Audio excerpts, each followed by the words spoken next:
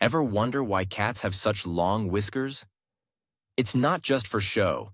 Imagine you have tiny antennas on your face that help you feel changes in the surroundings. That's what whiskers do for cats. Whiskers are special, sensitive hairs called vibrissae. Unlike regular fur, they are deeply embedded with lots of nerve endings. This makes them super sensitive to vibrations and movements in the air.